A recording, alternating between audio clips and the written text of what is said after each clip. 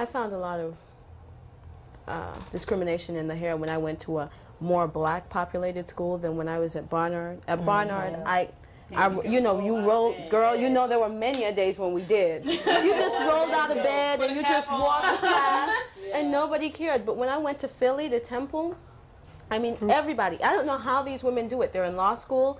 Every day, their hair is perfect. No, I had the same experience because I went to Barnard and I didn't care about my hair. I could get up in the morning, put on a cap. It was not a problem, or wear it anyway. Braids, perm, jerry curl, who cares? You know what I'm saying? So you just keep, you just get up, you push your fingers through it and keep going. It's funny, when you're a student at Barnard, no one cares. Right. It's like, it doesn't matter. But when you become the administration, oh, there's a marked difference. All the people with like braids, like my hair, or some of the women with perms, but you know, with like supposedly more outlandish styles with finger waves or that sort of stuff. Secretaries, administrative assistants, mailroom. You get to administration, you're right. I mean, you have to change the way you do your hair. It's no longer these creative, you know, expression of self styles. No, it's conformity, you know, plain, don't stand out, that kind of stuff.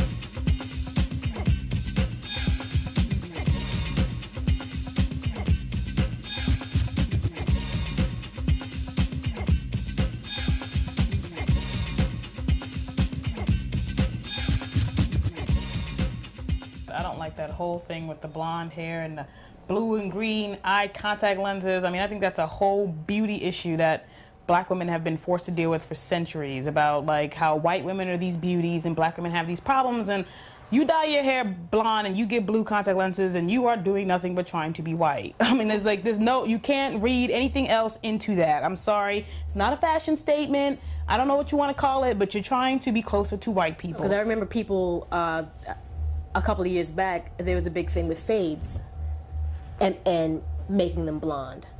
And so I don't remember such an issue being made about racial politics over that. And that's because their hair was natural, but it was blonde. See what I'm saying? Exactly. So when you have it pressed and it's blonde, then it's an issue of you trying to be white. You know, like, you want the white look of having it cascading and flowing and doing this with it. And I don't know, so it's weird. I mean, because I do believe people should have the freedom to be as versatile as they want to be, you know, on the one end. I mean, if you think you're going to look good with blonde hair, go right on ahead. But, you know, I mean, it's always an issue of where a person's consciousness is, where their mind is when they do it. And, you know, I mean, you can never get there, you know, because half the time it's none of your business. Like Dennis Rodman has his hair blonde, and that does not make him any less a black basketball star. But when a woman wears it, you know, the issue has been trivialized to, does that make her less black? And I don't think it should. I really don't think. No, I'm not saying that you are, but I'm saying people. Males or females. I think it's a black people issue. I don't think it's a black female issue necessarily. I think what it is cosmetics. I mean, it's just like it can be as easily translated as when people said when you relax your hair, you know, you're trying to be more European. I think it's all cosmetic, though. I think it has nothing to do with your consciousness. If you're doing it because people tell you that you have bad hair, no, I think there is something wrong with that. I mean, if you're dyeing your hair blonde because somebody's telling you look better like that, I'm like, well, why do you have to look better like that? You see what I'm saying? I'm not saying that. But I'm not saying it's a cosmetology issue. I think it's people telling you that you look bad if you have darker hair. But people can tell you that you look bad in like certain colors. I mean, for years people tell me, oh, you can't wear certain colors because it looks bad on you. What does that reflect? Nothing but cosmetics, I think. I think it's a different It depends on how you take it. I think that's a little deeper than cosmetics. I'm not sure. It can be, but I'm not sure it necessarily is.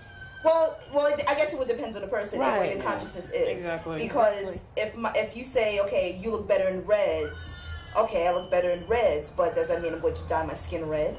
No, it means, okay, I'm going to change my shirt, I'm going to change with this, I'm going to change with that. But if you tell me, oh, you will look great as a blonde, I will look at you like, okay, you're an alien, because blonde hair is not like all that more beautiful than anything else I would wear. And I think more men had the blonde tint because they had fade, and it was more acceptable for men to have a shorter hair. But the woman from Arrested Development, the dancer, just last year she had her hair, you know, in a fade, you know, short, and she had it blonde, and I thought she looked pretty good, you know. But then again, when I saw Janet Jackson's Love Will Never Do Without You video, I did have a heart attack, because I did feel, I mean, part of me did feel like she was trying to be white, you know, and it's hard, you know. I mean, I personally feel that. Well, personally, I feel that, you know, blonde hair is just not something black women should have. But that's my personal choice. Like everything else, you know.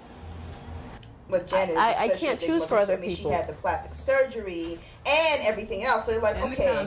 And the contact lenses. So it was like a whole package. I'm like, okay, if just the hair was blonde and everything else is natural, okay, maybe she's a performer. She's going to do crazy things. But she thinned out her nose. And then her skin color is magically getting lighter. I'm like, And she dropped like 20 and or 30 then she pounds. dropped 20 pounds, like 20 or 30 pounds, like you said. And I remember like reading articles, and the only thing that she's harping on is on her big butt. It's like, honey, you're black, you got a black ass, what can you do? Get over it. But it's as she was harping on that, and then harping on her eye color, I'm like, okay, see, now we're having a problem.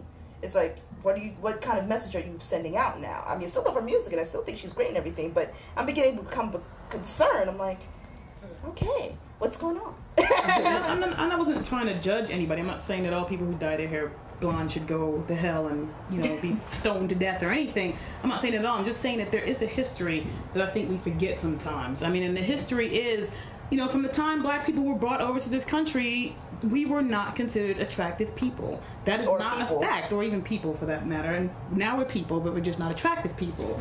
So, I mean, I'm just saying, you know, the wider hips, the bigger noses, the fuller lips, the hair, the eyes, the color of the skin, for black people has never been considered attractive. And I'm just saying, I'm not saying that there's anything wrong with doing it. If you look good, fine. I'm saying there is a history, and I think that there are a lot of people doing it not for the wrong reasons, but for, you know, to think that they are more beautiful that way. That the way that they were born naturally, there's something wrong with it. And that's because there are a lot of messages out there saying that. Lori brought up a really interesting point. It's like, for years we've been having these images thrown at us, what is beautiful.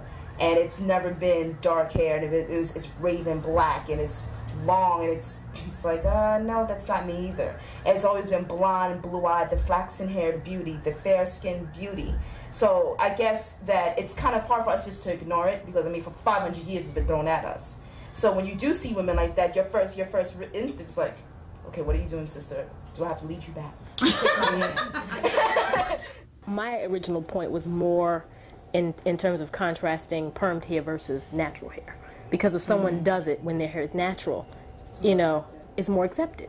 If you have a blonde tint, if your hair is red, I mean, like there are people with red tints, you know, and then some people that went as far as blonde. So in talking about blonde hair and the images that are out there, I think that we think twice about someone who has permed hair and who has it blonde versus someone who has a fade and has the top tinted blonde. And that was just my point, you know, just about, you know, I mean, I didn't hear too much said about someone thinking that they were white because their hair was natural. So is it the color or is it the texture? I just start thinking about those issues. I'm not saying that they're wrong for doing it. Right. I'm just saying I just think about those issues and wondering if they're thinking about those issues and what messages they're sending to their kids and to their peers and, you know, to their elders. You know, like, are you saying that you're not acceptable the way that you were born, or do you just not give a shit? I don't know. You know, it's like, it could be either or. I don't know.